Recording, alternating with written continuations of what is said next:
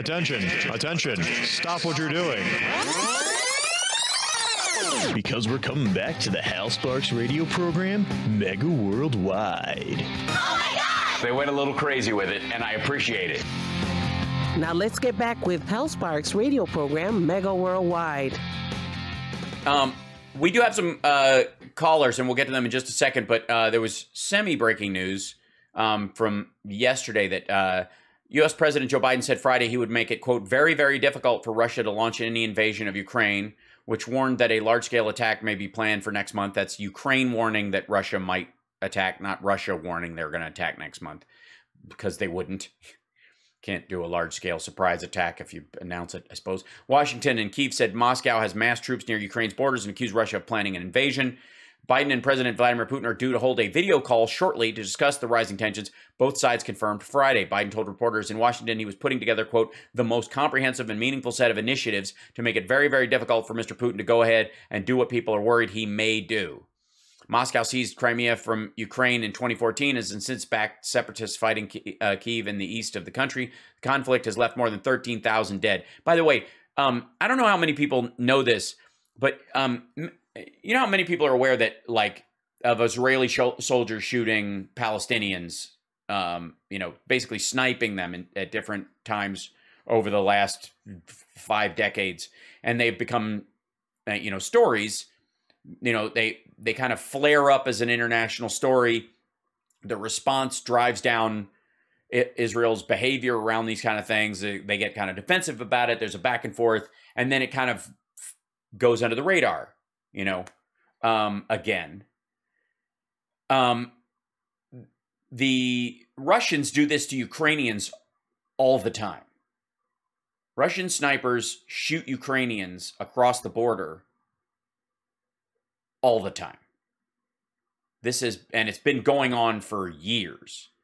And I'll, you know, on my regular live stream this week, I'll be bringing up a couple of those incidents where they, you know, they talk about it, because there's not a lot of it talked about in the English speaking press at all. Like, we just don't hear about that kind of stuff, because if we did, all bets are off as far as how we deal with Russia. And that's part of the things. Like, we, you know, there's this constant ratcheting down that happens. Let's the most likely time to reach readiness for escalation will be the end of January. Ukrainian Defense Minister Oleksiy, he spells it very strangely, Reznikov said, told Parliament in Kyiv on Friday. A report in Washington Post on Friday, citing U.S. officials in an intelligence document, said Russia was planning a multi-front offensive involving up to 175,000 troops as soon as next year. Now, this may be a situation where Russia and China are trying to coordinate. You go for Ukraine the same time I go for Taiwan. That's the part that the Pentagon is gaming for right now. And so we are going to start sending people to both of those places as effectively human shielding, in that if you do this, you're not just killing Ukrainians, you're not just attacking Ukrainians, but human beings from the United States and our allies are going to be on the ground there. That's already true in Taiwan. It's largely true as far as contractors in Ukraine, and it will increase more than likely. And that's part of, I have no doubt, what Biden's talking about, which is NATO troops on the ground near the border to assist in, you know, the Ukrainian troops. Let's grab a call, though, before we get too far into this. Who do we have on the line, Chicago? First up is Daniel from Charlotte, North Carolina. Cool. Hey, Daniel, welcome. Hey, how are you doing? I'm good. Go ahead. The reason I was calling is I wanted to talk about the shooting in Michigan. And one of the things that I have a feeling about is that part of this is, you know, our religious teachings and stuff like that, as far as how separated we are. As I'm a Christian, and there's a lot of Christianity and a lot of this stuff, or supposed Christianity, I should say. And I feel that we as a society have separated so much in our houses of worship that I honestly feel that it would be more beneficial if we visited and spent time in each other's houses of worship. That would break down quite a bit of these walls. I would hope so. I don't know necessarily that in this particular situation you have a breakdown of modern Christianity or an attack on the other. This was not this.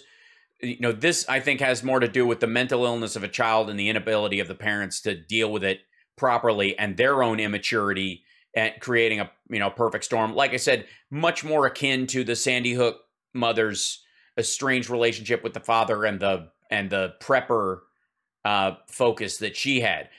What I think would help is that if you view yourself as a decent Christian, especially considering there's a holiday coming up that kind of perfectly makes an example of the better behaviors, one would hope, is in addressing these people who use the faux Christianity as a shield for all kinds of bad behavior and calling it out in a way that is not, in line with your kind of question about faith, that calls it out in a way that is not an attack on faith in general, but an assertion of the true meaning. Right. You know what I mean?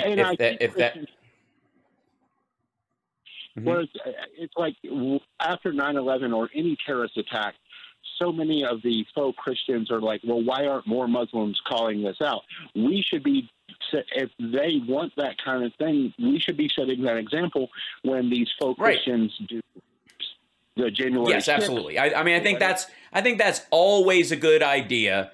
And because of the fear of racists, because of the belief that, and this is one of the issues I have with sort of what would be the anti-racist movement, is the belief that racism is so prevalent and so just surrounds and permeates everything that must be the primary thing you defend against. And therefore, they're afraid that if they come out and decry it, then that will give the racists an in.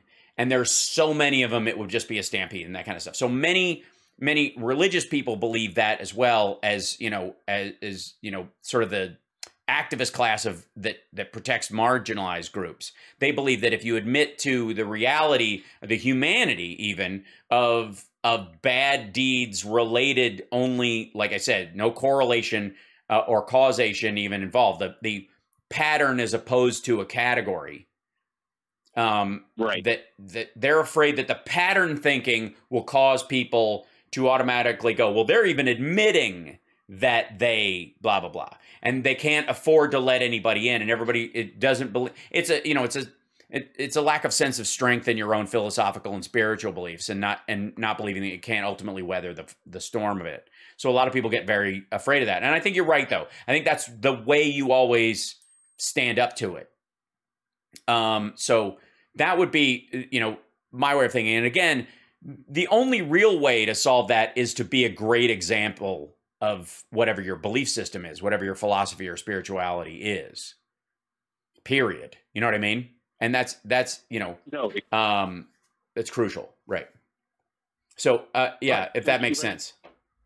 Yeah. Appreciate it. No problem. And I don't know that we have time to take another call before the break, in this,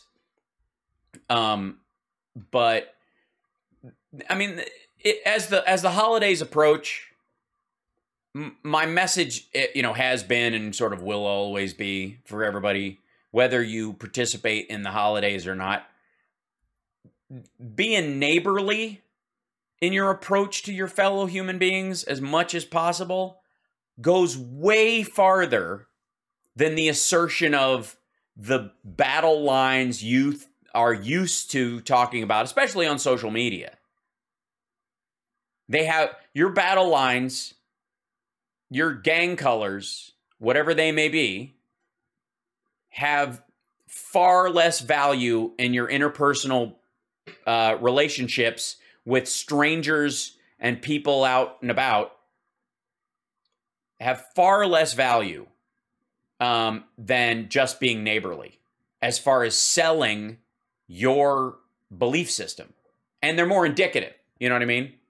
Because if you're wearing a, you know, if you're wearing a MAGA hat or a pink cat hat from the Women's March, or you're wearing a Coexist shirt with all the symbols on it, or you're wearing a Gadsden flag t-shirt, your behavior as a human being and how you treat waiters and strangers and hold or don't hold doors goes way farther to show people what kind of a human being you are than any decal you could wear, or expressive element, or how you dye the ends of your hair like Billie Eilish.